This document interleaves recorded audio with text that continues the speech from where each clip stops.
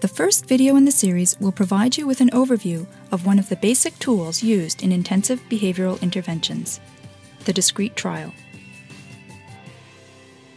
The discrete trial is made up of several distinct components. Nice sitting. Good girl. It begins with the SD, or discriminative stimulus. Do this. This is the instruction given by the therapist to the child. Next, the therapist either waits for the child to respond or provides some help in the form of a prompt if needed.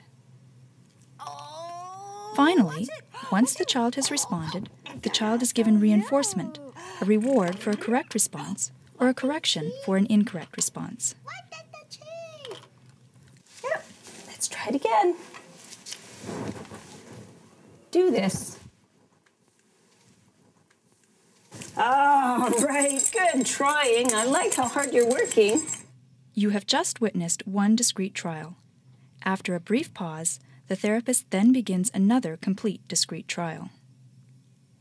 A discrete trial is made up of the following three components: an SD in the form of an instruction by the therapist to the child, a response from the child or a prompt from the therapist, and finally, reinforcement or correction if necessary from the therapist.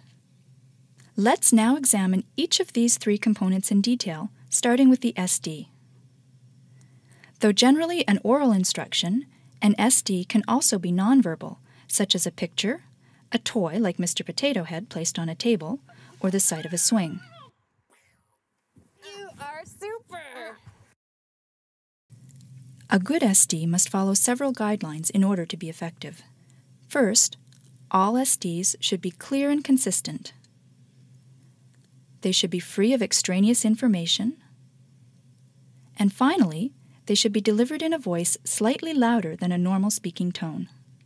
Now we will demonstrate what a good SD looks and sounds like. Do this.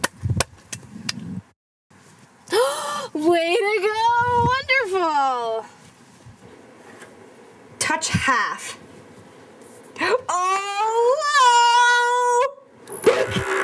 Oh, that sounds so neat. Doing match.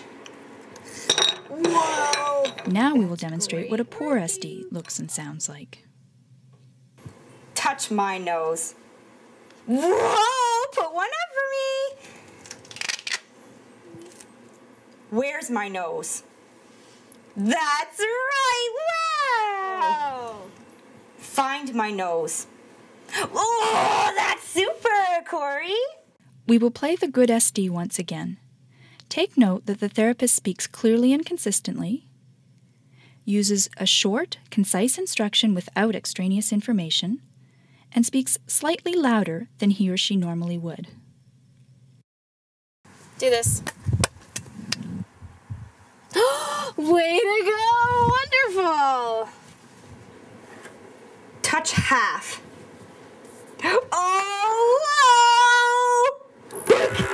Oh, that sounds so neat.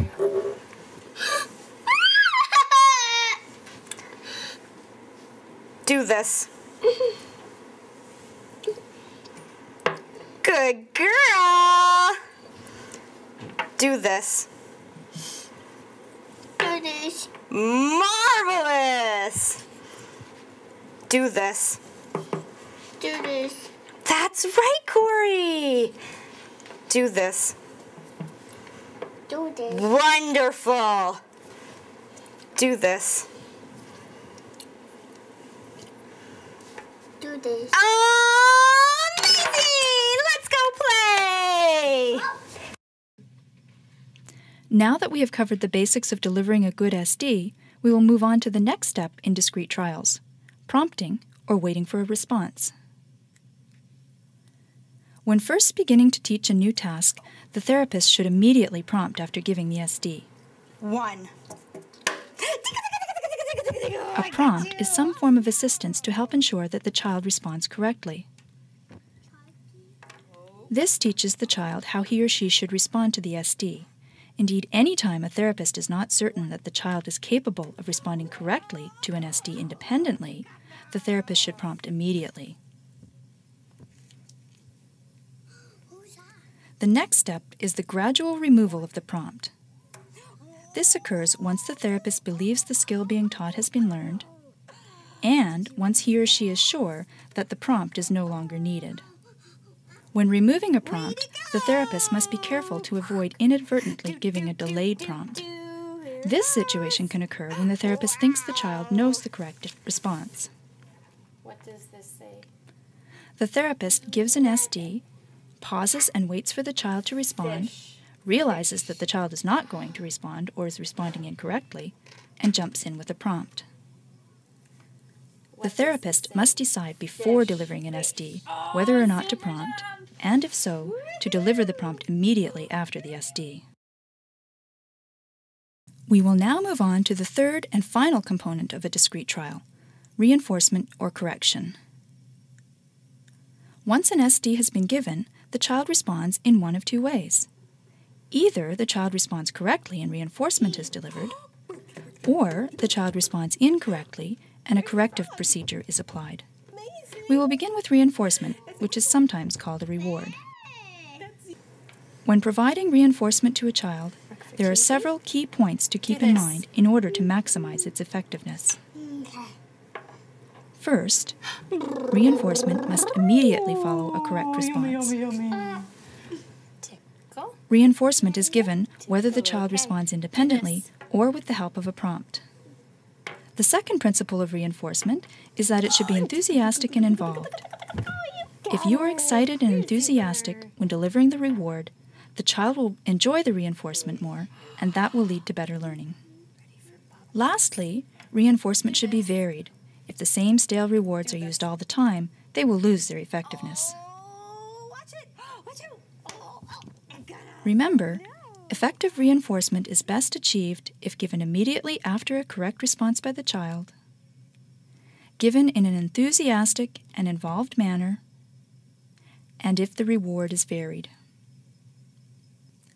There is one eventuality that we have not yet covered. What happens if the therapist delivers an SD and the child gives an incorrect response? There are two general approaches to dealing with incorrect responses. One which uses an informational no, and one which does not. The traditional approach is to use an informational no. When the child gives the incorrect response, instead of giving a reward, the therapist responds by saying no in a neutral tone of voice. Where does Grandma work? He works in the house. No. Where does Grandma work? Say library. Library. Boink! Yay! Let's watch that again. The no is not meant to be aversive or punishing. It is simply meant to provide the neutral information that the response was incorrect and will not be rewarded. Where does Grandma work? He works in the house. No. Where does Grandma work? Say library. Library. Boink! Yay! Now you get Starburst!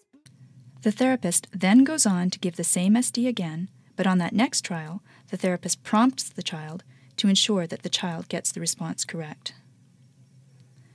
Another approach is to leave out the informational no. With this approach, if the child gives an incorrect response, the therapist pauses a moment without giving reinforcement, but does not say no. Thumbs up.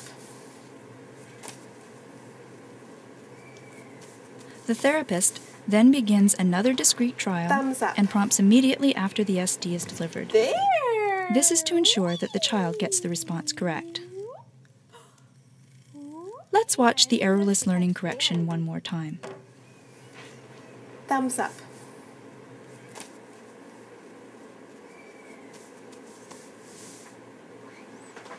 Thumbs up. There! Whee!